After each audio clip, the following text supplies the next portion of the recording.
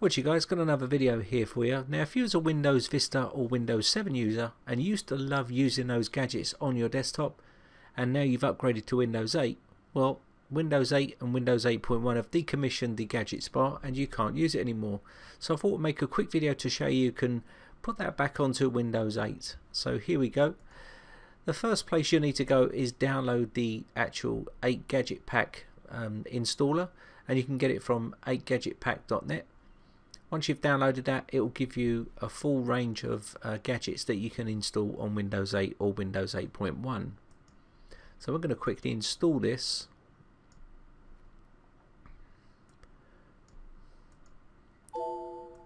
So let's just quickly install this gadget pack. Now once that's done, we're going to click finish, and there you can see we have our gadgets back onto our desktop. Now you can move these about and drag them about where you want. You can hide the actual bar if you wish, or make the bar visible, make it a solid bar, or you can have them floating like this. I prefer them floating. Now once you've done this, you can add more gadgets if you wish by right clicking on them and the gadget will open, or you can actually right click here and click on gadgets and it will open that box as well. Now you can search for gadgets by creator by clicking on this little arrow, and this will give you all the creator of the gadgets, or you can actually just go through the pages here and pick which ones you want and drag and drop them. So for instance, you've got the old types of ones like picture puzzle and stuff like that, but if you want to actually just grab something that you like and you want it on there, you just drag and drop. It's pretty that simple. So let's go through some of these and just drag some on so we can see. Now if you want to get rid of this clock, you can actually put this one on, which I find to be a much nicer clock, so you can just get rid of that one and just drag that up there. You can also customize this to suit your needs by clicking on the little spanner there, and you can change the font and the color and all that sort of good stuff.